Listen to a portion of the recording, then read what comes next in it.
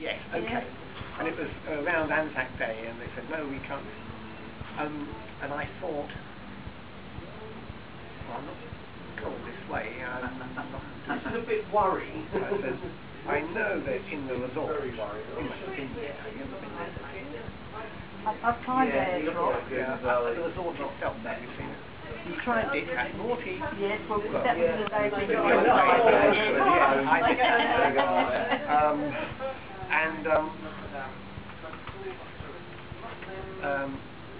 I knew that at the Rock there were people that would do things like take you round the Rock on a Harley Davidson, things like that. Oh, yes.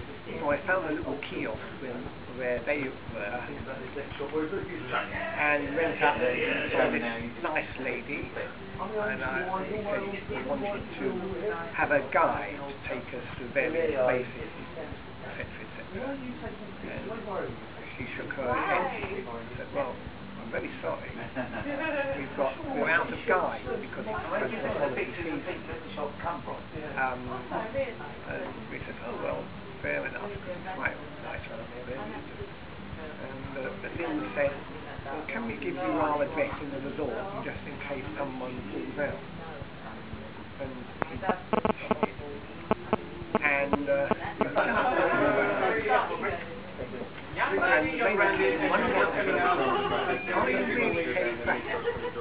because Lynn had given her our card.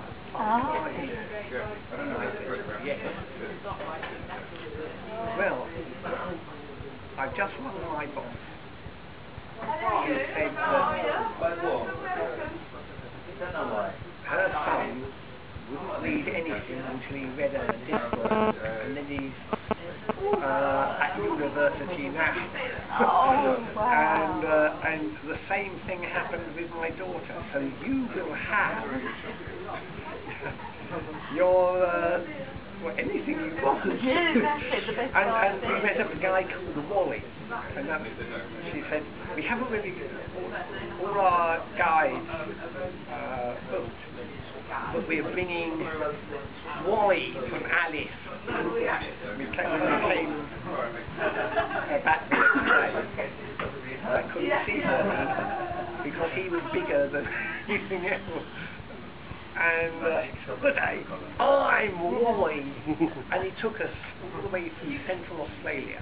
And into places that you would never go by yourself. Yeah, oh, fabulous. Oh, fabulous.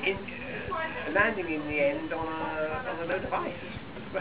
Trying to stuff. And eating proper abalone and meeting his mates who were genuinely abalone. Oh, what an experience. But here's the bit that I liked most of all, because he was very good. Got elderly Aboriginal friends, and they wanted to tell me their songline. You know about it? People in England.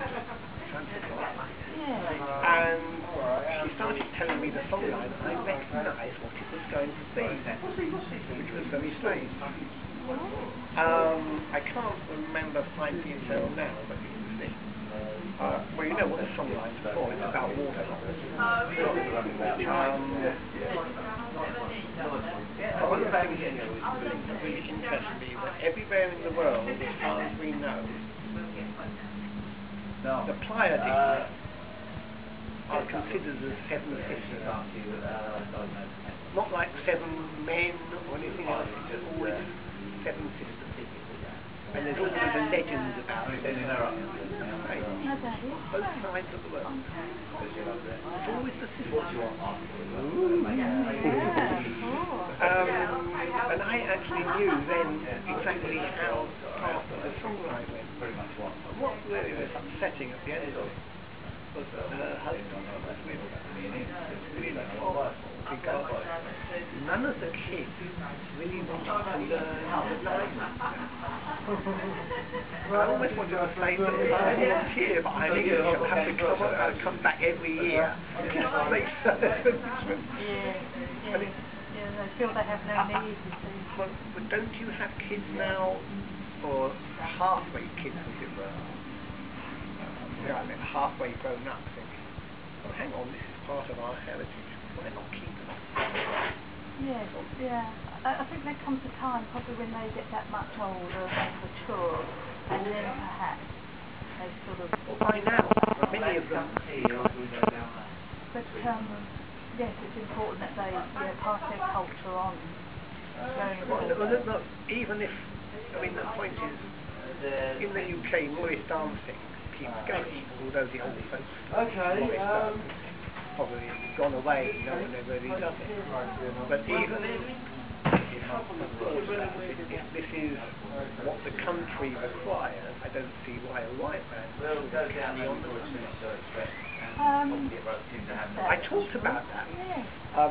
When I came to the convention a few years ago, which was a wonderful convention, they said, would you like to talk to the native owners? Oh, what to do? How to do? Well, you know, I don't say that in front of them, but you know what I mean. And actually, when they turned up, she looked like Dolly Parton.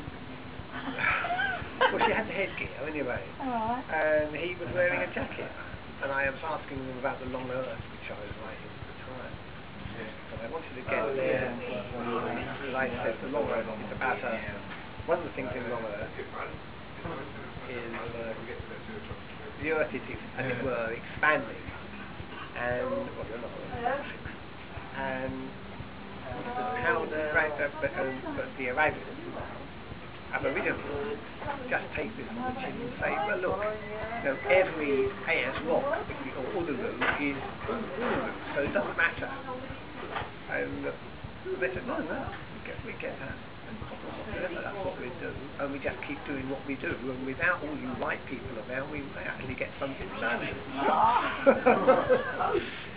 Alright, well, I just say this straight out. Yeah, that's probably where it comes from. Yes, tell you just as it is, as they see it. I'm being ogled by young ladies. Yes, I would. Well, not you. No, this. I would think, yes, I'm monopolising you. So, no, it's being monopolised. You can come and monopolise them down to Sweeten Roots because it's time for a perambulate. We have to perambulate. Perambulate. Oh, right. We can make sure there's a drink at the end of the perambulate. I'm impressed by that. Okay.